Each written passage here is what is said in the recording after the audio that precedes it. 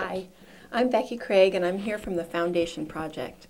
This is from the Amherst Survival Center. We're a center that serves over 3,000 families every year through our food pantry, as well as countless others through our other programs.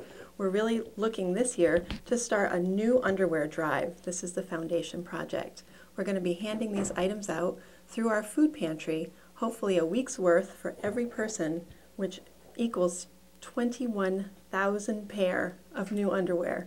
It's a lot. We're looking to collect these donations through September 15th. You can drop them directly at the Amherst Survival Center, which is at 1200 North Pleasant Street in North Amherst, or you can drop them at any of our drop locations if that works better for you.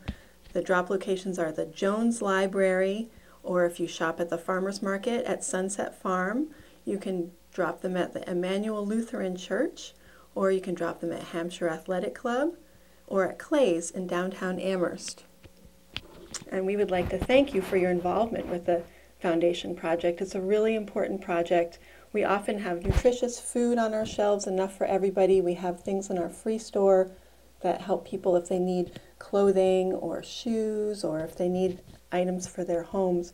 But one thing that's often overlooked is packaged new underwear. So we ask that people make these donations to the Amherst Survival Center any of our open hours, which are Mondays, Tuesdays, and Fridays between 11 and 3 p.m., or Thursdays between 11 and 7. We're closed on Wednesdays. We really appreciate your support through this important project.